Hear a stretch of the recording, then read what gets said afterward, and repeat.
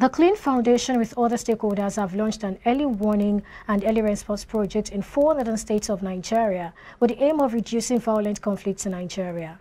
The acting executive director of Clean Foundation, Mrs. Ruth Olofin, during a methodological workshop in Abuja, said the launch of the project, which will include Kaduna, Plateau, Taraba and Zamfara State, requires concerted effort of the government.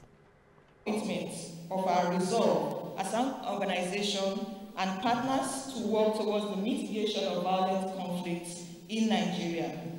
The Clean Foundation, with other development partners, are launching the Early Warning and Early Response Project in the 4 states of the North.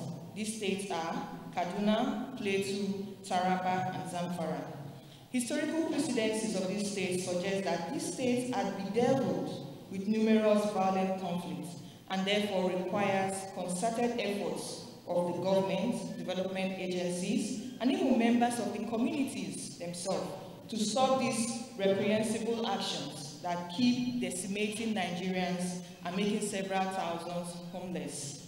As part of the mandate of the Clean Foundation, in terms of promoting public safety and security, this project is designed to mitigate violent conflicts in already identified local government areas in the 4 focal states of this project.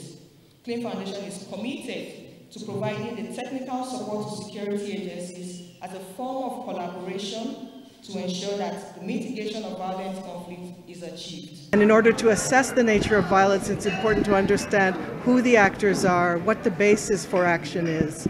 Once they assess that violence, the next step is to determine how to proceed. Do they try to mitigate violence? Do they call on actors in their official capacity to react to such violence? Do they call on traditional leaders? Do they call on religious leaders to help to use diplomatic measures to intervene?